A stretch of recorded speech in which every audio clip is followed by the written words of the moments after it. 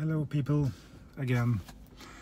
We are now at the 100 kilowatt charger at Shell Nygårdskrysset near Ski, just outside of Oslo. I've been charging here for 2 minutes, and already I can tell you that the time this thing charges up on a 100 kilowatt charger is much faster than what it normally does.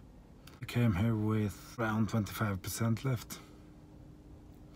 I've been here for no more than 5 minutes and I've already gone up to 32%.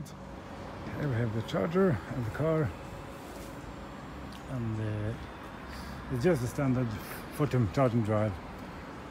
The way you walk in, you select your stuff and you choose CTS or Challenger, and you have your 30 minutes.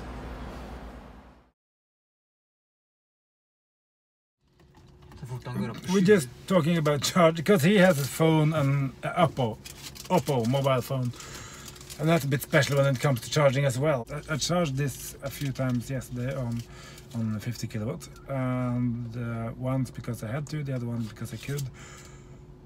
And I know how long it takes to charge on 50. I've done that for 2 years, and I can tell just by looking at the way this number goes upwards that this is much quicker. There's not. You don't have that waiting and the latency that you normally have. That the boys in the old Leaf beside me probably are experiencing right now. In this, it's so relatively quick that you don't really feel like it's a big problem. So if I go and get myself a coffee or to the toilet, by the time I'll be back, would have made some properly good progress. And for the time being, the prices are the same as on the 50 kilowatt chargers.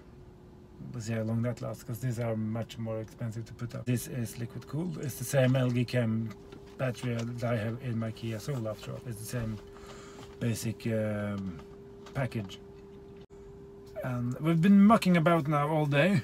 I charged it at full while I was swimming today, so I didn't need to charge. I haven't charged it all day. I've just driven around and it's been brilliant, really. It's a good car. The more I drive it, the more I like it. Good range. It is stupefyingly efficient, because no matter what you do with it, it just doesn't use any energy, really. It just sets on a level and stays there. I've been doing high speed driving on the highway. I've been doing motorway and city driving and so forth, and some slightly spirited driving on a twisted turning B road, in which this car did surprisingly well. It's almost fun, which is nice. But the point is that it just doesn't seem to. I'm sure if I put some really speed on it, it would of course affect the efficiency. But the whole car is so slippery that the faster you drive, it's almost a case of the more efficient it gets. And it settled, when I got it, it was on 136. It was on 136 watt-hours per kilometers, and then it went down to 13.3. It's just been around there, hovering. No matter what I've done with it. If I've been a proper EV driver, you know, with a hat on, turn the climate control off and all that, it would be even lower still. But it is 30 degrees outside, not quite right now because it's getting late, so the temperature are dropping.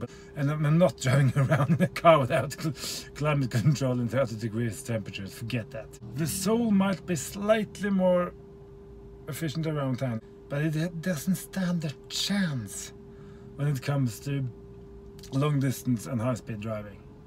The only thing I think can touch this is probably the Tesla. So we're at 70% now. We have more than enough to go home.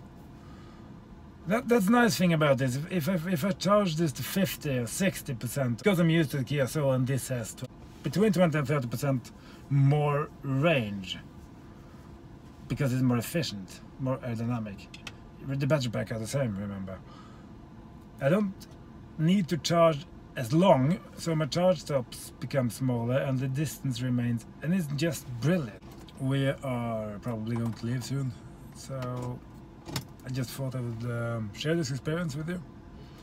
So if you liked it, if you thought it was interesting, please do like, leave a comment and share the video. And if you have been, thanks for watching. Bye.